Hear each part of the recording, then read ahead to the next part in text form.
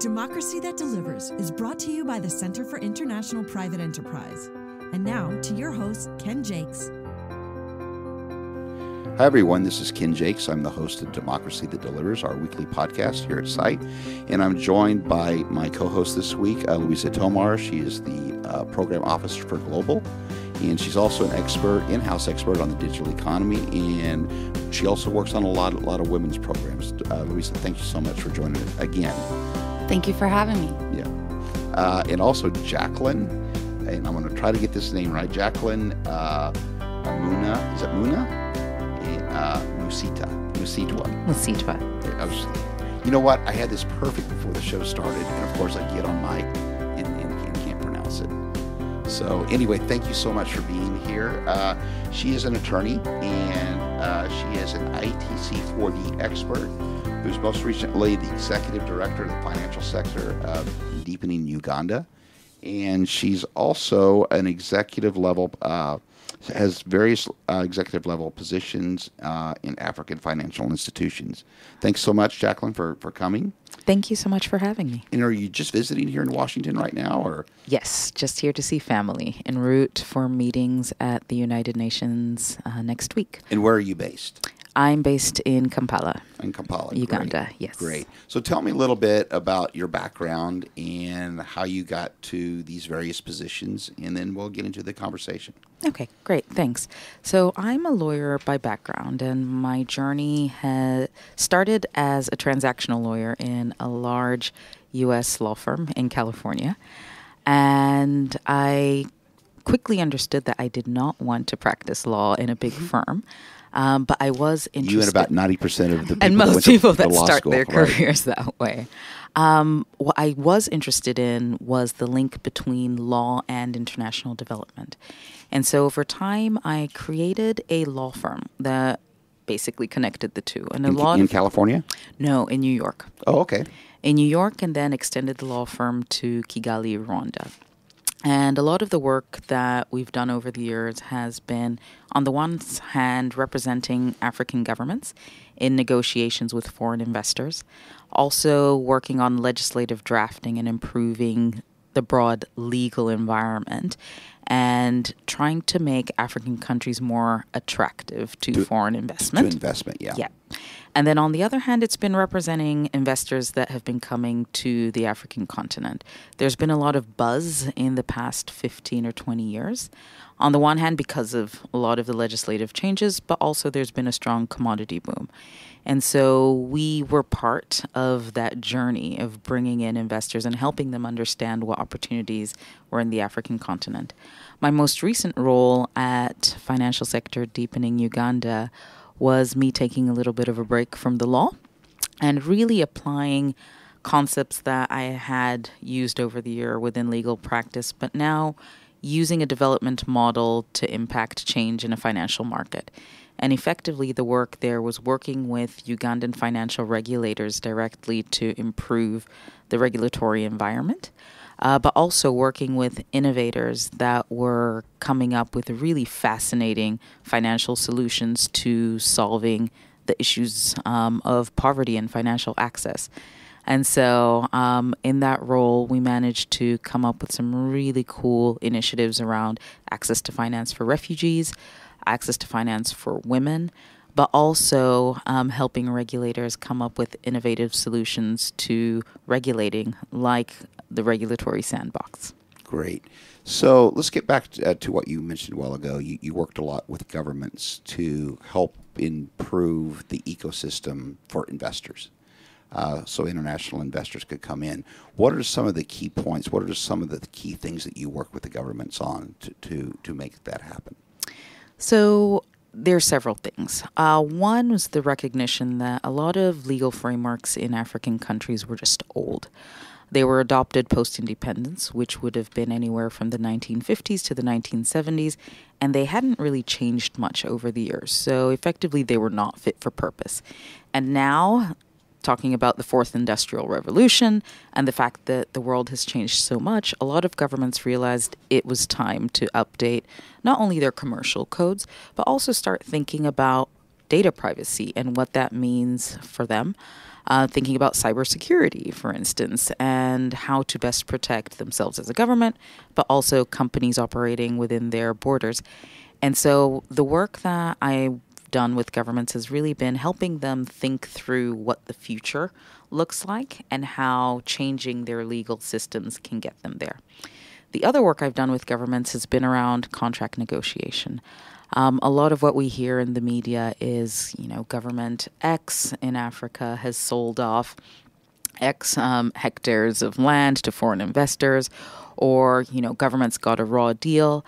And a lot of governments recognize the fact that, one, they didn't have the capacity. Two, sometimes there is corruption in dealings with contracts. Three, they're just on an uneven surface. So over time, after they did kind of recognize that, it was how do we get in lawyers that do have experience in international negotiation and that do have experience from countries where the money is coming from, like the U.S., to really help them understand how to negotiate better contracts and subsequently help also improve the capacity of their own domestic government lawyers to do their work themselves eventually. So that's what's kept me busy for the past, 15 years or so. Well, you mentioned something a while ago, and I think it's a perfect segue into what we really want to get into today, which is the digital economy. And I know you're very interested in that, and you really want to talk about that. But we're talking about foreign investment and how things have really evolved with that. How important is the digital economy, and especially financial technology now? I think it's very important. But we do need to recognize that Africa is, on the one hand, taking 2 steps forward and on the other hand, 2 steps back. I say that because as far as the digital economy, there is an attempt by government, as I mentioned before, to change the legal infrastructure. That's fine. But there is a lot of money coming in from foreign investors to really find the next creative solution to solving global problems. So we look at... Give me a couple of examples. The story of M-Pesa, right? Okay. Digital money. How do we actually use our mobile phones to pay for anything, as small as a coffee, but also, to pay rent, and also to engage in person-to-government payments. How do I pay my taxes? I can use my mobile phone to pay taxes. And so that has changed how, one, people view technology in Africa, but practically it's changed how Africans interact and understand money. No longer is it people carrying wads of cash. Right. Now it's just making sure I have my phone on me. More importantly, informal versus formal parts of the economy. Exactly. They're a part of the economy because it's so easy now compared to what it was in the past. And it's also transparent. True. Digital footprint doesn't go away. True. It's always there. True. And from a government perspective, this is now a way, one, to understand how much money really win-win. is in the system. Yeah. And two, to tax it. Now, there's been a lot of controversy around the tax, but the reality is this is the best way we've seen in the continent so far to really understand the informal economy. The other part of the digital economy is that the issues that have plagued Africa still exist. There is mass poverty. And right now, there is definitely a growing digital divide between people that have access to the technology and people that don't. That's a really good question. And how can that be solved? Because I know we've had other guests come on, and I think, Louisa, we've talked about this before, is how to bridge that gap, how to make that happen. Because I know it's much more expensive than it is in a lot of places. And in some cases, it's almost done on purpose in a way to kind of keep people marginalized in and out of the system as well. Can you talk a little bit about that?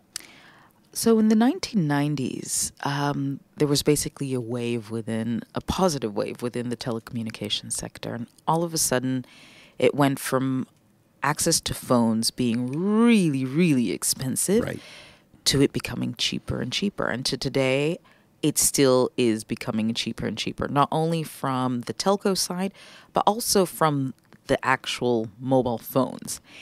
And so now you can find some pretty cheap smartphones on the market. And that's the way most people will eventually end up accessing technology. So you do have the situation where people are slowly able to save, and buy mobile devices. How That's much, a positive. How much does a phone normally cost in your country? So you can get a fairly simple smartphone for the equivalent of about $50 to $70. Okay, and that's like an Android phone or a Google And that's phone? that's an Android phone. Yeah, like a second or third generation. Yes, But and the prices are going down. Yeah. And there are a lot of phone companies like MiFi, for instance, that are creating African phones. So they are produced in Mauritius. and use a local GCM chip. All phones use local chips, of Or course. GSM, GSM. Yeah. But then also it's how do we make them even cheaper so more people have access to Right. it? So a lot of phone producers, including the majors like Huawei, are constantly tinkering with their models to just try and make it cheaper so more people can access it. So I do think mobile phone access will be the key to reducing the digital divide. A lot of app creators are also coming up with really cool and interesting apps that also help further reduce the divide, whether it's in education or access to healthcare or financial technology. So I am really hopeful about the proliferation of mobile phones. Having said that, I think we need to not only consume, I think that there needs to be more creativity and productivity. So here in the US, Amazon is kind of one of the largest, if not like the largest company in the country. We're not seeing that trend yet across the continent. People are not yet buying online as much. Part of it is the practicality. A lot of places do not have trackable physical addresses. So even if you ordered something, there's nowhere to take it. Well, delivery systems too is probably very expensive. It is. Yeah. Now, there are different solutions to that. We've seen in Rwanda, in the case of medical care, where they're using drones. And drones are using kind of location devices to drop medicine in different areas. So people are starting to think through some of these problems.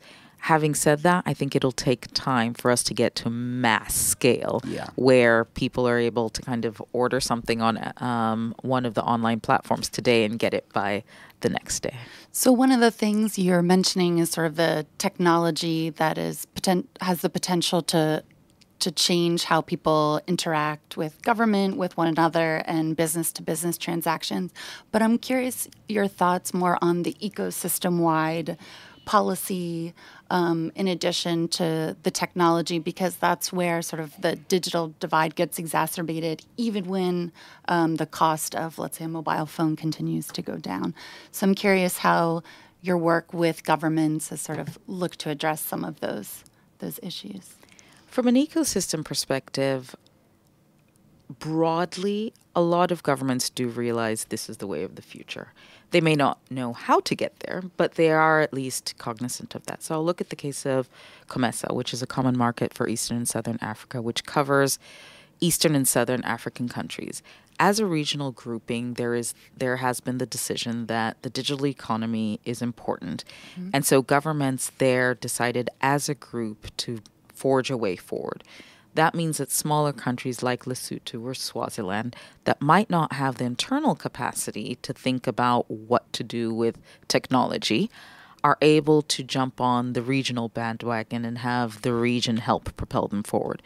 So I do think that there are some interesting solutions coming out of regional economic groupings. I mentioned COMESA, but also at the East African community level, those conversations are taking place, as well as the West African ECOWAS level.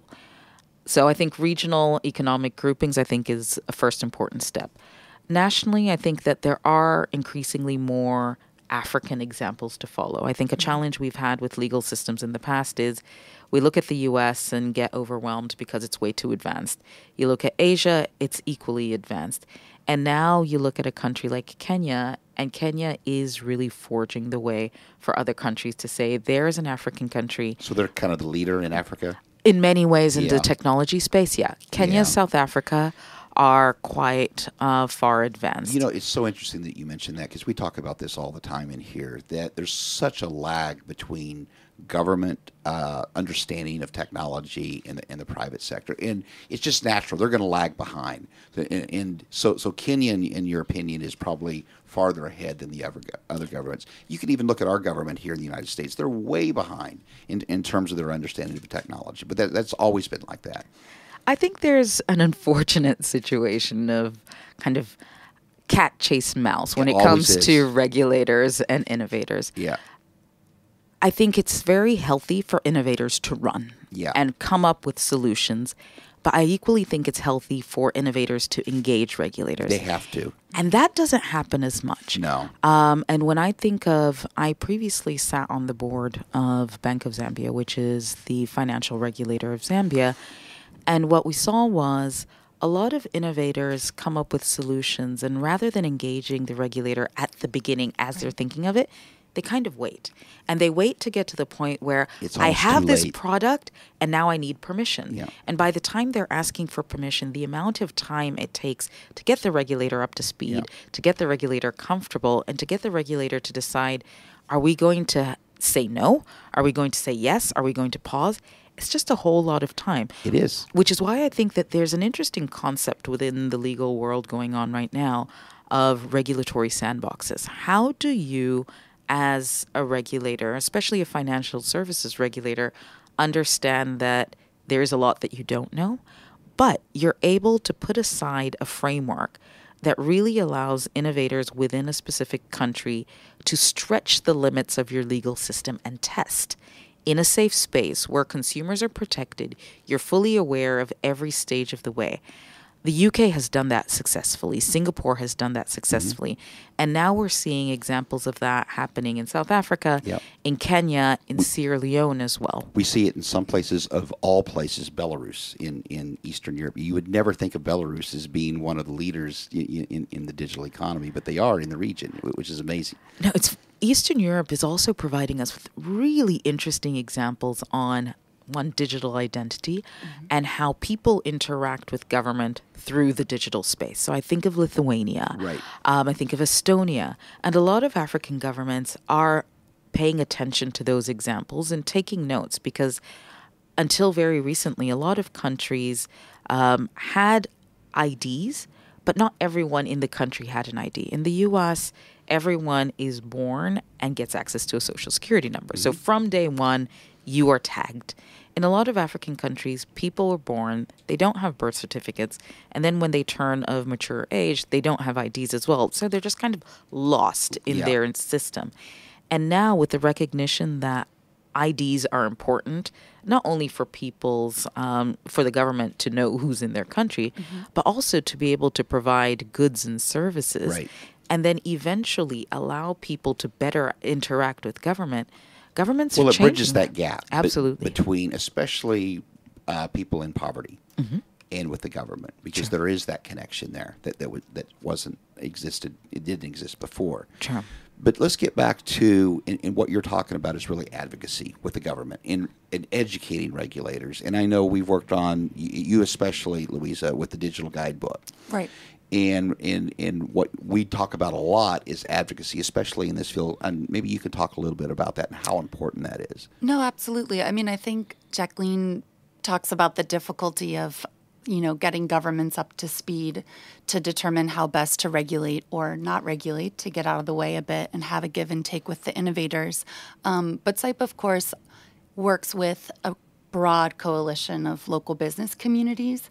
And many of these businesses, as they move online, they don't necessarily consider themselves digital businesses, data companies, but they are increasingly becoming digitized. And these policies that affect the most innovative tech companies may also affect, sort of these small and medium-sized enterprises just trying to sell goods maybe to one country over. And so trying to build new coalitions of local business communities to agree on different policy and legal frameworks for, again, an ecosystem-wide approach. I'm curious if you have any advice for local business communities of what they might prioritize. I know your experience at New America as a cybersecurity fellow, sort of what are the policies that you think could help facilitate stronger security for small businesses and at the same time not sort of damper the opportunities for innovation? I think one area, at least within the African continent, and a conversation that is going right now, that's going strong, that still requires a lot of private sector input, and that especially requires the voice of SMEs, are the conversations around the African Continental Free Trade Agreement. That's being led by the African Union. And at the local level, there is opportunities for small businesses to engage with the Chamber of Commerce, but also to engage more broadly with the AU. So first, I think, is really engaging with chambers of commerce. A lot of times the chambers have large companies, but I do think it's a good opportunity for small companies as well. Also on the AU side, they have been very proactive about engaging more broadly. So whilst before it was you had to go to Addis Ababa, now you have social media. So it is possible for a small business in Madagascar or a small business in Mali to just get online and say, these are some of the issues we are facing. How do we better channel our concerns to you? I think another area is really for government engagement directly and letting governments understand more of the challenges that small businesses are facing. A lot of governments have either a directorate of small business affairs, and I think it's important to engage those. A lot of times the SMEs that I meet get frustrated because, government is so big, I don't know where to go. Right. And I do think that there is an opportunity to, one, find whatever small business authority is there to engage them. It may not result in success immediately, and I think that that's something that I need to caution against. Anytime that we are dealing with large bureaucracies, it takes time. Yeah. And so SMEs need to understand that it does take time, but eventually the beauty of social media is that those conversations are taking place and governments are more aware of the public's needs, and they are paying attention because no government wants to be shamed online.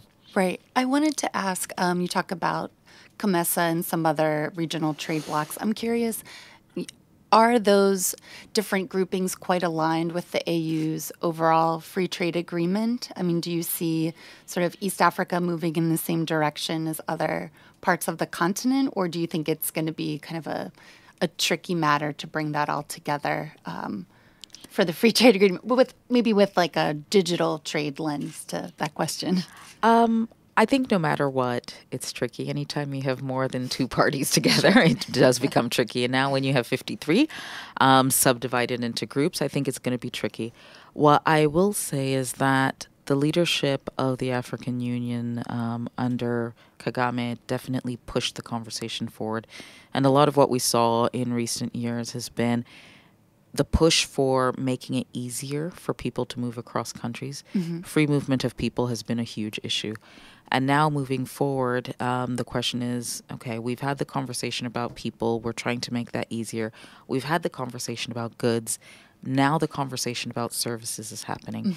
And the advantage of having the conversation about services now is it's also at a time when the WTO is talking about digital trade as well. Right. And so a lot of the members of the WTO, which is most of the continent, are having the parallel conversation at Geneva level, but also at Addis Ababa level. And so I do think that in the next year to 3, you will see kind of a convergence of ideas on that, and it will be a bit more clear for African countries on the way forward.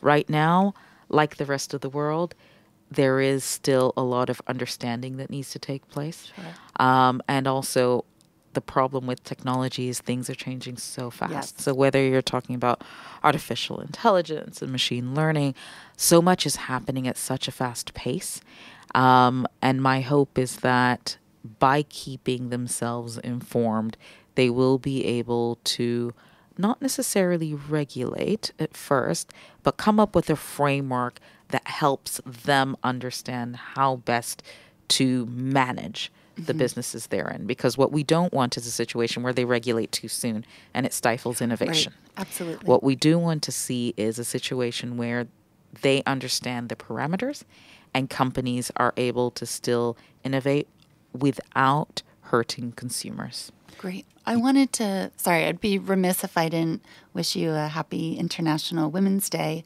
And I also wanted to ask if you could speak a bit with a gender lens on some of these sort of digital economy issues, specifically in East Africa, and what you're seeing related maybe to women-owned business and women digital entrepreneurs. Okay. Thank you, and happy International Women's Day to you as well, and happy International Women's Month. I think the challenge women in technology face in East Africa is similar to the rest of the world.